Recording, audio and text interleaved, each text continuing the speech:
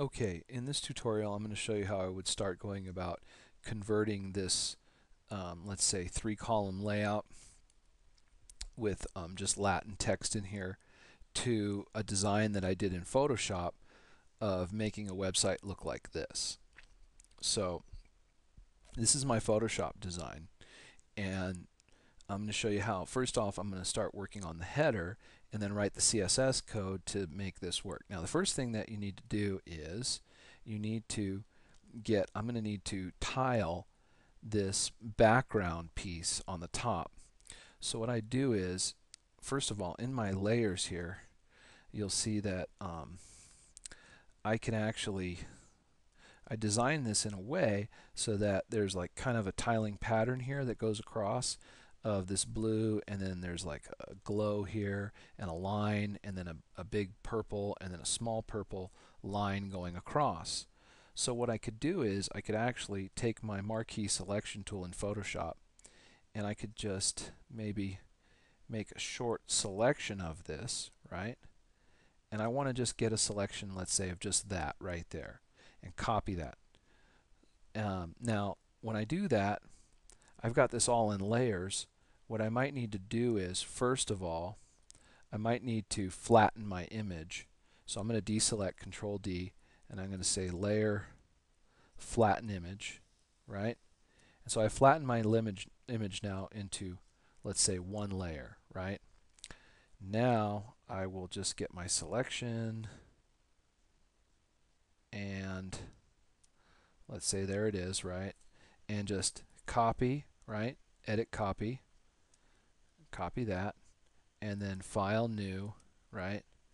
Click OK, right? Gives you a tiny little file, and then you say Edit Paste, right? Okay, and there it is, just that little slice right there. And then you could say File, Save As, or Save for Web. And if you hit Save for Web, you could save it as either a JPEG or a GIF, right? I saved mine as a GIF. And then you put it in a folder. So let me show you the folder I put it in. So here's my folder for my CSS sample folder, right? I've got my little index pages and my CSS code in the CSS directory, and then I made a new directory called images. And in this directory, you'll see there's my slice. I've sliced it and saved it two ways. I've got header_bg.gif, and I've got header_bg.jpg, and I could use either one. Now, which one is smaller is my GIF. So this is the one, let's say, I'll try to use. And there it is. There's my little slice opened up in Picasa. Okay, so now I want to put that into my web page here.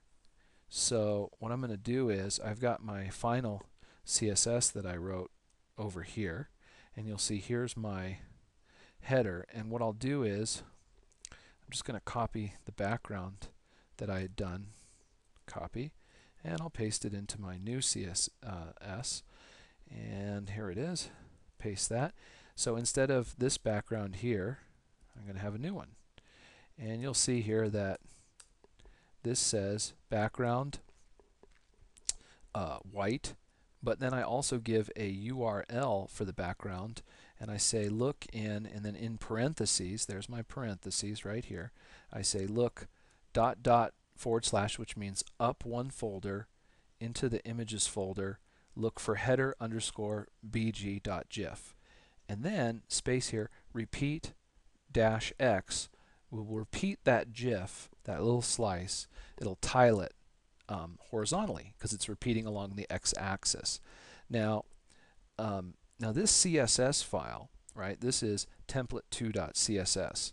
So when we look in our folder, right?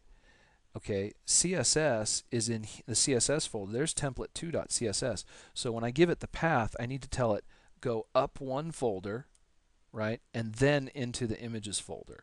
And so that's why the path says ... images. In other words, if you're going to find this image in a parent directory, then go into the images directory, and then you'll find the image, right?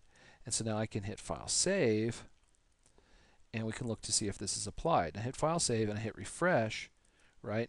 And you see the top change color, so you know that something worked, but we can't see it. It doesn't look correct.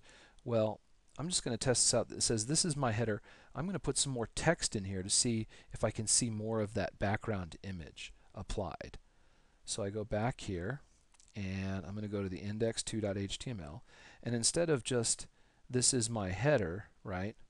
Maybe what I'll do is I'll drop this end div tag down and I'll put in some lorem ipsum code. So copy and paste, right? Drop that down a line and then put an end paragraph tag, right? File, save, and refresh my window.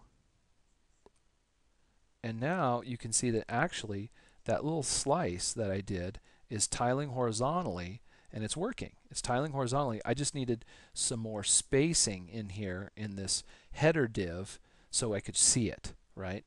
And so the text is doing that for me right now, but I'm not going to keep the text. I'm going to change that, and I think I'll do that in the next video. But you can see that that worked. All that was a change to in my header background property here, and changed it, and I told it find a URL for the background, right? And then repeat it along X, okay? And I'm not sure if I can get rid of this color here. Let's see if I can get rid of that color and just do it like that.